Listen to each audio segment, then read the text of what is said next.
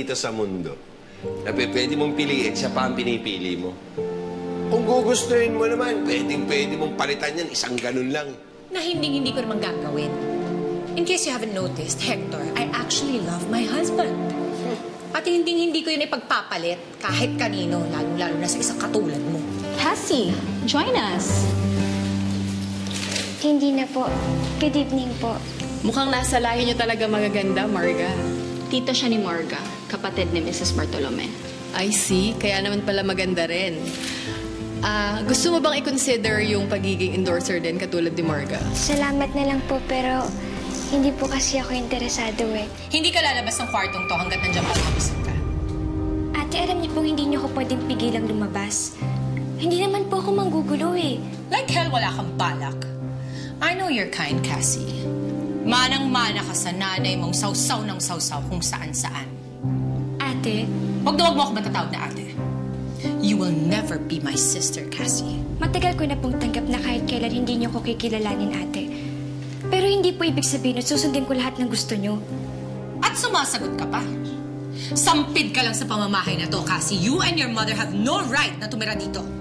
Kung meron man sampid sa pamamahay na to, ang buong pamilya mo yung Daniela. Sino ka para pagsalita ng anak ko? Anong nangyari? Bakit nasa labas tong mga gamit ko? Sa'yo to? Ayun ako, Jessa. Buti hindi ka nagpang-abot ni Gracia. Ayun, galit na galit kanina. 6 na buwan ka na doon, hindi na magbabayad ng upa eh. Anong mangyayari sa'yo niyan? Ewan ko. Bahala na. Pero baka pwede naman akong makilagay muna ng gamit sa talir habang naghahanap ako ng malilipatan. Bakit ka pa maghahanap ng malilipatan? Sa bahay ka na tumira. Romina, I don't remember inviting you over. Hello, everyone. I just want to entertain the guests, Daniela. Napakawalang kwenta naman naming may-ari ng bahay kung hindi namin sila harapin, di ba? Mrs. Mondragon, it's a pleasure to see you again. Kumusta pala yung kasong isinampa mo dun sa taong bumaril sa'yo? Bumaril? Isa ako sa mga nag-cover sa case na yun ni Mrs. Mondragon. And I hope okay na kayo? Yes, salamat sa concern mo. And okay lang ako. Inaasikaso na ng mga pulis ang kaso ko ngayon, kaya wala akong dapat ipag-alala. And besides, pwede bang huwag na nating pag-usapan muna yon? Let's talk about Marga. About her success. Marga, congratulations. I'm sure your Lola Dad is very, very proud of you. No matter how hard you try, you will never be on my level. Bakit naman ako dadapa sa lupa para lumebel sa'yo? Ano ko? Tama. At sa susunod, huwag mong harangan ang dinaraanan ko. Baka matapakan pa kita. Hindi ka na ba talaga titigil, ha, Jessa? Kailangan pa talaga ipagsiksikan niya sarili mo dito? Mirna, ano ba? Pinalayas ako dun sa tinitirang ko. Anong gusto mong gawin ko? Matulog sa kalye? Kilala kita, Jessa. Alam ko, ha? Gawa-gawa mo lang yan para patirahin ka dito ni Kulas. Mangiinis ka na nga lang eh. Pati ba naman pamilya ko, idadamay mo pa? Bakit ka ba galit na galit? Natatakot ka bang makasama ako? Or natatakot ka bang malaman ang totoo mong nararamdaman para sa akin? At malaman ng pamilya mo? Alam mo kung anong meron, ha? Galit. Galit na lang ang nararamdaman ko sa'yo. Kaya hindi ko kailangan itago yun. Kedera ka talaga. Hindi mo talaga matanggap na ako yung dahilan ng pagpunta nila. Marga, wala akong dapat kaingitan sa'yo. At saka bakit ba parang kasalanan ko pa rin napansin ako ng ibang tao? Oo, kasalanan mo talaga dahil nagpapansin ka. Ano, lahat na lang aagawin mo sa akin? Excuse me, Marga. Walang inaagaw sa'yo ang anak ko. Really? Sino bang umeksena kanina? Ikaw, nagpaalam ka ba sa akin na magdadala ka ng bisita sa pamamahay ko? Alam ba ng mga iniimbita mo na nakikitira lang kayo dito? Go ahead then, Romina. Para maipakita mo na sa lahat kung paano mo inuto ang daddy ko para sa pera. Tingnan natin kung sino sa ating dalawa ang magpapahiya. Daniela, wala akong pakialam sa sasabihin nila. Pero sigurado ako na ikaw ang manginginig sa takot sa opinion nila. Now, sa tingin mo, sino sa atin ang kawawa? Saan ka pupunta? Ganyan yung itsura mo. Papasok. Sa pa ako pupunta? Ba't di ka naka-uniforme? Pag-iinitan na naman tayo ni Romina niyan. Wala yun. Ako bahala dun.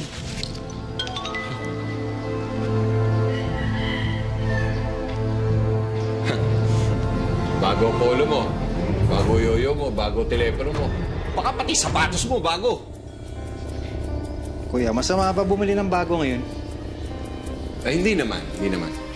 Pero mahirap yung may tinatago ka sa akin. Saan ako mo ng pera pambili niyan? Ha? Sa trabaho. Sa sweldo. Doon ako kumuha ng pera. Pero mauna na nga ako. Ganda-ganda ng araw. Sinisira mo.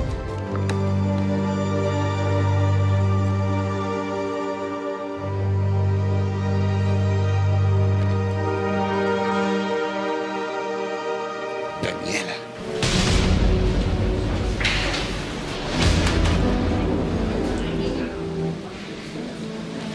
Gagong to. Anong ginagawa nito sa opisina? Sabi nito sa factory siya. May tinatago itong gagong to. Inaayos ko ng leave ko ngayon para legal ang pag-alis ko papuntang probinsya para makita ang nurse. Iwas na rin sa mga tanong ni Daniela kung hahanapin niya ako. Eh, ate, sinong isasama mo kung may iwan kami ni Ate Bolita dito sa opisina? Oh. Anong ginagawa mo rito? Tutulong kay Romina. Ako nasasama sa'yo sa paghanap ng nurse. Sige, tatanggapin ko ang alok mo. Mabuti na rin yon para masiguro natin kung tama ang daan natin papunta sa katotohanan. Mga EDM songs kayo kantahin mo para mataas yung energy kapag nakita ka ng crowd sa stage. Pero ano bang theme ng event nyo? Kasi if acoustic, hindi naman bagay yung EDM. Dapat mga love song, ganyan. Diba? Tope, ano ba? Baka matunaw ako sa kakatingin mo. Nakakatawa kasi. Parang mas excited ka pa nga sa akin sa pag-perform. Ganun ba? Sige, wag na. No, Cash, tuloy mo lang. Hindi naman masama yung sinabi ko eh. At saka, ang cute mo kaya pag excited ka sa isang bagay. Sino pwedeng asama? Yung boyfriend mo na si Michael? What? Sino naman nagsabi na boyfriend ko si Michael? No, suitor ko lang siya. Bakit naman? Sayang naman yung chance na dalawa lang kayo together. Oo nga, Marga. Baka maging loner ka. Pupunta naman si Christoph eh. So... Are you sure na ikaw ang sasamahan ni Christoph? Hindi si Cassie?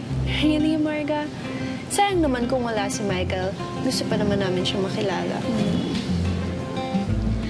Okay, fine. Kung sobrang nababother kayo na hindi kasama si Michael sa event, fine, isasama ko na siya. Totoo ba, Tay? Sa bahay niyo nakatira si Jessa? Isinumbong talaga ako na mabuti mong kapatid, ha? Eh, ano ngayon kung sa bahay nakatira si Jessa? Carlos, alam ko, matigas na yung mga buto mo, pero wag mo akong sisimulan. Ay naman. Matanda na ho kayo. Alam niyo na ho kung ano ang tama at mali. Bigyan niyo naman ho konting yan si nanay. Magkasama pa rin kayo sa bahay, eh. Ikaw na nga nagsabi. Matanda na ako. Alam ko na ang desisyon ko sa buhay, Carlos. Oo, pero hindi ko porket matanda na kayo. Tama lahat ang magiging desisyon niyo. Tay, bigyan niyo ng konti respeto si nanay. Sa mata ng mga tao, kasal pa rin kayo. Ano nang sasabihin ng ibang tao? Huwag mo akong pagsasabihan, Carlos. Ang problemahin mo yung pamilya mo bago ka makialam sa akin. What's this?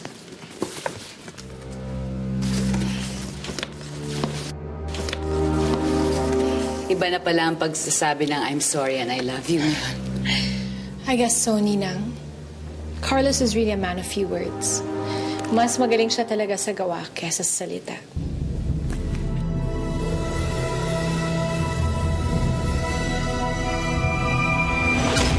Sasama mo ko sa isang event. Wow! Grabe ka naman sa sasamahan. Kita mo nagtatrabaho ako, di ba? Tsaka, boss ba kita? Para sundin ko utos mo. Alam ko. Pero, pwede ko naman bayaran yung service mo eh. Mas madali pa yun. Sasama ka lang sa akin. Magpapanggap ka ulit.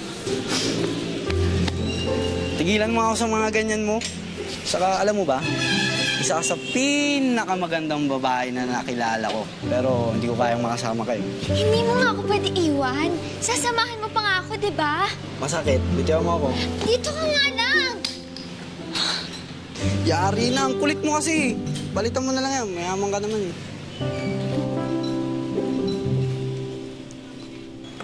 This is one of a kind. Bigay sa akin to ni Lolo Dad, pero tignan mo yung ginawa mo. Hindi ko naman alam na importante sa'yo yan eh. Tsaka inawak-awakan mo. Natural. Pipiglas ako. Bayaran mo yung nasira kong watch or else ipapakulong kita. Kulong agad. Hindi pwedeng barangay muna. pumunta ka sa diner at doon tayo mag-usap at pag-isipan mo na maigi yung sinabi ko sa'yo. May gusto po sana akong ipagpaalam sa inyo. Ano yun?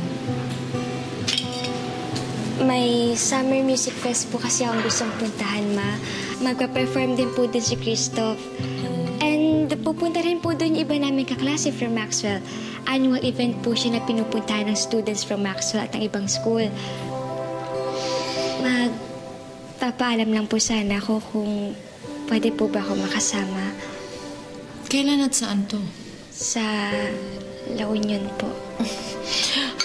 Anak, hindi pa masyadong malayo yun at parang magtatagal kayo dun. Overnight lang naman po. Cassie, sobrang nag-alala ako para sa'yo. Kung masasamahan sana kita, papayagan kita. Kaso pupunta ako sa probinsya. Sigurado naman ako naiintindihan mo yun, anak, di ba? Apo, Mama. Salamat talaga. Salamat, anak. Gusto ko talagang pumunta sa music fest. Kailangan ko lang sundin si Mama. Ang dami na niyang dinadala ngayon. Ayoko nang dumagdag pa. Tama ba yung nandinig ko? Wala pa rin tiwala sa'yo si Tita Romina. Nakuha mo naman na lahat.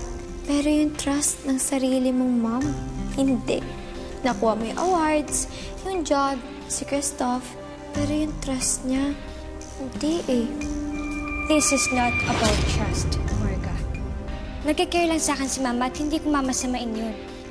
Some things never change, Cassie.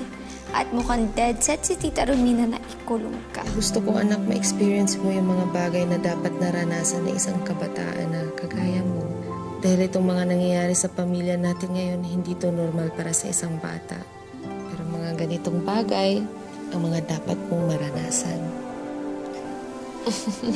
Thank you, Mama. Sobrang siya ko po kasi makakapunta ko sa event. Oh, Cassie, makinig ka kay Mama. Alam mo ang mga bawal at limitasyon mo.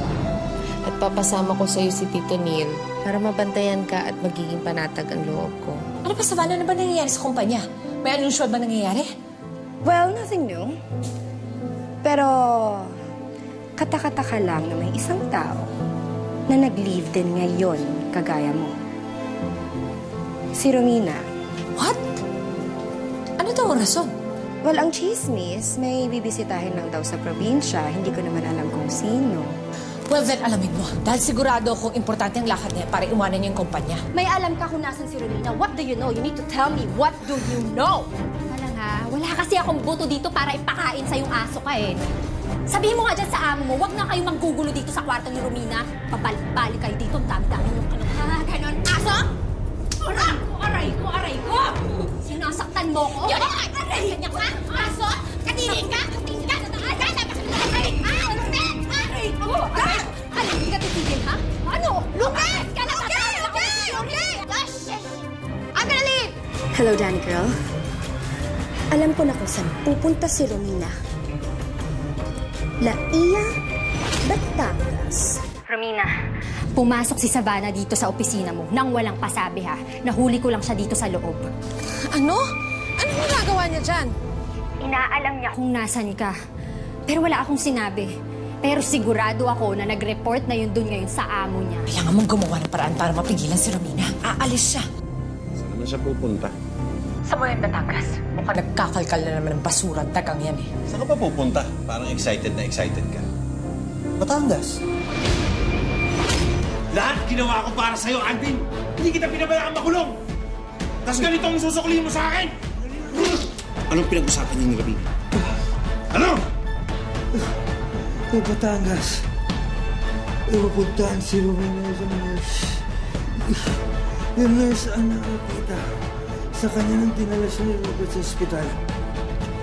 Na wala pa siyang malay matapos sumulasa. Kaya pupuntang Batangas si Romina.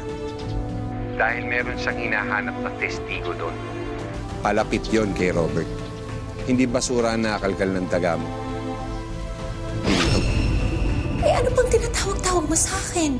Do something! Pigilan mo na si Romina. Habulin mo siya. Sinasabi ko lang sa'yo para... Sandali. Bakit ako lang ang kikilos? Akala ko ba partners tayo? Di magtulungan tayo. Yes, we are partners dahil babayaran ko kayo. Kaya ano pa bang nireklamo mo? Just go. We're running out of time. Talaga nagmamadali ka? At ayaw mo malaman ni Romina ang sikreto mo?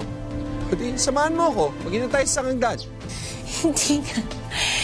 Hindi nga ako pwedeng sumama. I'm with my husband for Christ's sake. Hindi ko siya pwedeng iwanan dito. Kapag hindi ka dumating, hindi ako kikilos. Pasensyahan na lang tayong dalawa. Gusto mo sabay na tayo? Mahaba din kasi yung biyahe eh. Para hindi tayo mabore. Alam din naman natin parehas na hindi makakasama si Cassie. So, bakit hindi ka na lang sumama sa akin? Tope! Cass? Cassie, papasok ka na din sa trabaho? Well, say your goodbyes na. Kasi papunta na kami sa fest eh. Huwag kang mag-alala. Aalagaan ko naman si Christoph. Bakit naman ako magpapalam kay Tope? Hindi ka pinayagan, di ba? Too bad, Marga. Hindi natupad yung wish mo eh. Pinayagan na ako ni Mama na sumama sa music fest. Kasama ko pa nga si Kuya Gina, Tito Nil eh, para maging chaperone natin. What? At balak mo pa kaming takasan, ha? Eh, buti na lang sinabihan ako nito ni Neil. Alam mo namang magagalit si Kuya kapag nalamang wala kang kasama. Nakita niyo po ba itong bata na to? Si Miko yan, ah. Mikoy! Mikoy! Kaano-ano po ba kayo ni Mikoy? Tsuhin niyo ako eh. Tagal ko na siya hinahanap. Bakit po, Mangkulas? Oh, naghahanap sa'yo. Tiyuhin mo raw. Oh!